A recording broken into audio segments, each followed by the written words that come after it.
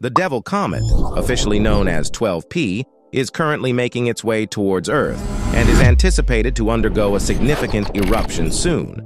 This comet, which is nearly 3 times the size of Mount Everest, is classified as a cryovolcano, which means it erupts due to the buildup and ignition of gas and ice, much like a frozen soda can exploding.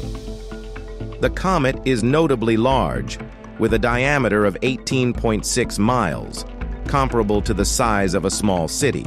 According to astronomy.com, it's a short-period comet, completing an orbit around the Sun approximately every 71.2 years, a pattern similar to the well-known Halley's Comet. Comets like this, with an orbital period of less than 200 years, are categorized as short-period comets. Comet 12P Pons-Brooks is not a recent discovery in our solar system. Its existence has been acknowledged since 1812, when it was first observed by the comet hunter Jean-Louis Pons, who noted it at a 4th magnitude brightness. However, the initial observations were not detailed enough to accurately forecast its future appearances. Consequently, it was rediscovered in 1883 by William Brooks. Contemporary astronomers, analyzing historical records, suggest that this comet might have been documented in earlier passes, possibly as far back as 1385, the Astronomy.com report said. Nick James from the British Astronomical Association, BAA, said, "The last few outbursts have been on a 15-day cadence, and we might be coming up to another one."